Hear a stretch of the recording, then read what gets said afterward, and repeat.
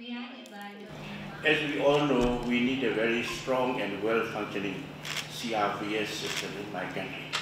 Due to several reasons, this has not been developed. It should have been developed because the people at the ground level, the professionals working in various departments now are not aware of the fact, the importance of CRVS, which is extremely important. Because of the weak CRVS, I should say, our country's planning were wrong.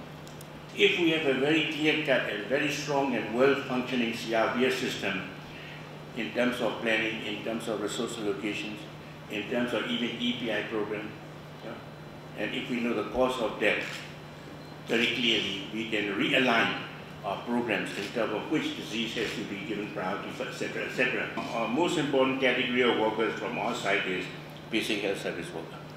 The midwives, PHS 1, 2, health assistant, daily health visitors, township health nurse, or whatever, etc., etc. So when we look at the CRVS, I saw from two perspectives. One perspective is from the provider or recipient side, which is us, CSO, MOHS, us. But another perspective is customer side, which is population. It appears to me customer side is far more important than recipient or our side. So these customers, they must be properly literate in terms of importance of CRVS, especially in remote, underserved, hard to reach area. They may have no idea at all that birth should be registered, death should be registered. So this is what we are going for. Why we are asking this data from them? They should realize this is very important for the country to develop or establish social welfare activities, planning, resource allocation, prioritization of different townships, different states and regions based on cause of death, based on the number of births, etc., etc. This is very important. I would like to inform Dr. Ellen Lopez that we have a program. We are going to distribute tablets, tablet phone to all the midwives, PHS 1, PHS 2, health assistants.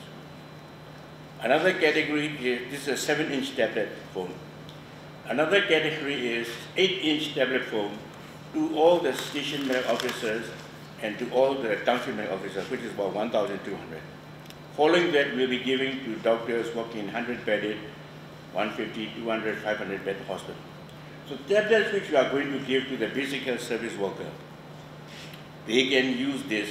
Everything will be there. We have a standard health message booklet that will be in that tablet. They can see offline. Many of the guideline SOPs and some books or whatever produced relevant to basic health service worker will be there in that tablet. If I want to relay one message, I can just type it. That message will be distributed to all the midwives. With that tablet, this CRVS system can also be enhanced or improve a lot. Improve dramatically, I can assure you. On top of that, all our basic health service workers, their public health acumen will also be very high in coming 1 or 2 years or 3 years time. Another one that you are doing is death registry, which is extremely important.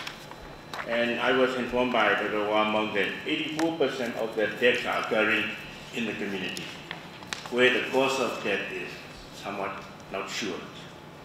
So this cause of death, what you call MCCOD, whatever, medical certification of cause of death, that is extremely important for us.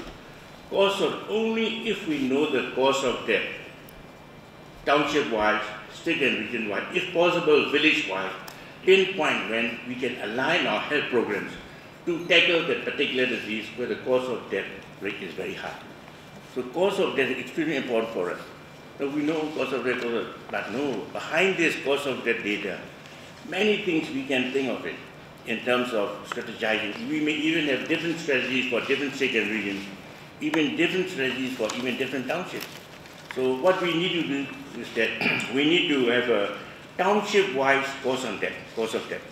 Because a group of townships may have a cause of death due to certain factors, certain diseases. Then we can tackle those factors and diseases straight away.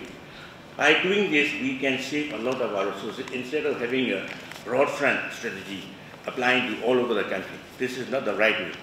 So we have to use the money where the money is required to be invested or put. That is very, very important. But we have 50 nursing and midwifery schools. At least these upcoming nurses and midwives must be informed about that we have a CRVS system, what is the purpose of CRVS, what is the importance, what is the utility of CRVS in these schools. So I think Dr. Tintun, DYDG, he can ensure that these are properly reflected in the curriculum of the Universal Community Health. On top of that, another area is we need to reflect these in the, I'm saying properly reflected, but at least in depth for MPH courses in University of Public Health.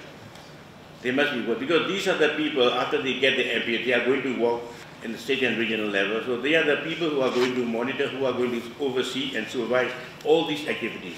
Once they know this subject very well, they can easily monitor, they can easily give advice to whoever that they are going to do. That is very, very important. No? Because the reason being that I don't want to do capacity building activities, training workshops, hundreds of times, 50, 40, it is not worth it.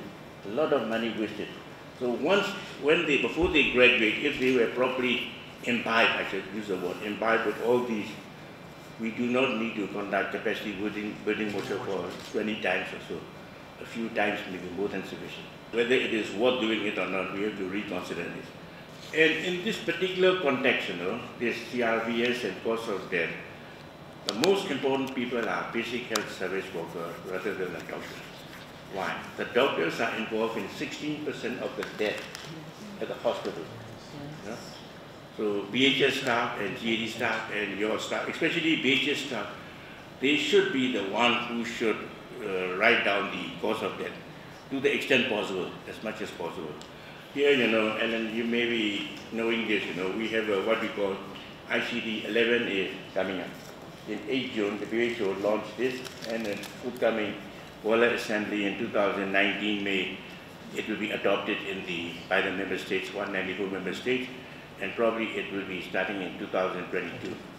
And this, I was told that more than 50,000, approximately 50,000 categories are there. It is much more user-friendly, I was told. On top of the traditional medicine subjects also there. And one interesting is that, the gaming disorder was part of under the rubric of addictive disorder, gaming. So I should say, instead, apart from gaming, we should use Facebook disorder also. It is the Facebook which is creating a lot of problems in my country. So I'm wondering, why these, many deaths are there, we have to alert our people about number of 84% of deaths are in the community means, we have to do something to get the right cause, right diagnosis, cause of death. That is very important. That is very, very important. We have to do something. We need to update the guideline for medical certification of cause of death. That is urgently required. My only advice to you is that please do it as simple as possible, not to be too much complicated. A simple form will give you the information that you are going to ask for that. No? That is very, very important.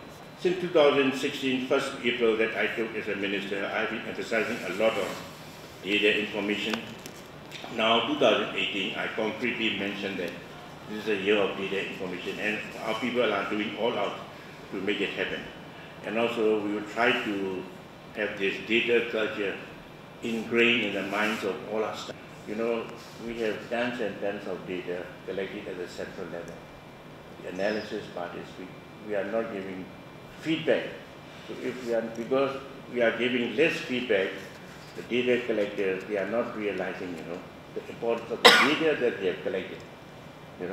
So if they give some sort of feedback that we have used their data for analyzing and interpreting them and feedback to them, they will be more serious about this. This is what we are right now doing this, and also involve them in many of the workshops so that they will be part of the team. So data culture. CRVS is the only way out for our country as well as for many other countries. Any country all over the world, they cannot conduct census within a short period of time. Look at our census, 2014. Previous is what, 82 or 83 to 2014. 31 years. It's very expensive. So in the meantime, for interim measures, CRVS funding is the only way out in terms of getting this, but debt, etc., etc. This is very important. And I was also informed by Walmart, and I also know there's many of the SDG indicators are also using as a denominator, the birth, death, etc., and also 23 health-related indicators are also using many of our vital statistics data information. So this is very, very important for all of us. I particularly would like to thank Dr. Alan Lopez, who I know him for many years, since 1990s or early 2000, where he worked in division headquarters. I worked in division 0. So I just wanted to say a word in response. How wonderful it is to hear a senior public health figure, the Minister of Health in the country, talk to us not about vaccination programs, not about treatment of cardiovascular disease, but about the fundamental importance of health information systems and particularly data on who is dying of what. And I think we will be energized, we will be strongly motivated by those very thoughtful remarks. We all heard, Minister, and we were delighted to hear you repeat several times the importance of the task in front of us. This is not just about statistics.